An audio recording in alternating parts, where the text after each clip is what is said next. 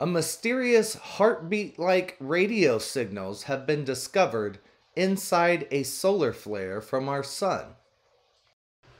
Astronomers are examining yet another strange signal coming from space. This time, researchers say the radio signals have a strange, quote, heartbeat-like pattern coming from a source inside the sun's atmosphere.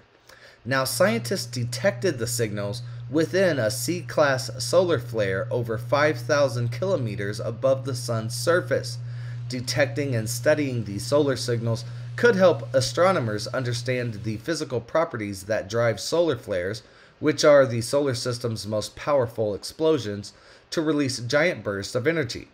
Quote, "The discovery is unexpected," says Sijie Yu, who is an astronomer at the New Jersey Institute of Technology's Center for Solar-Terrestrial Research in a university release.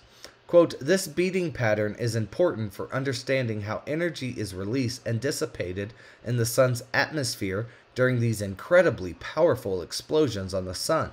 However, the origin of these repetitive patterns, which are also called quasi-periodic pulsations, has long been a mystery and a source of debate among solar physicists. Solar radio bursts are a strong release of radio waves from the sun. Astronomers commonly associate them with solar flares.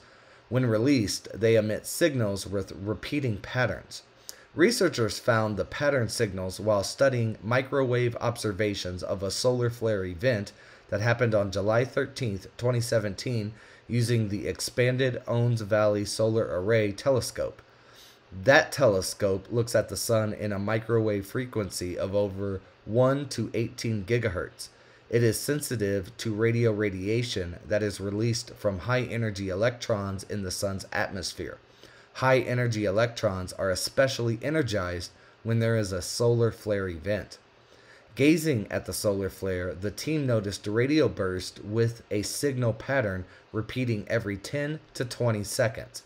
The pattern was, quote, like a heartbeat, says Yun-Kun Ko, a PhD student at Nanjing University in China and the lead author of the study.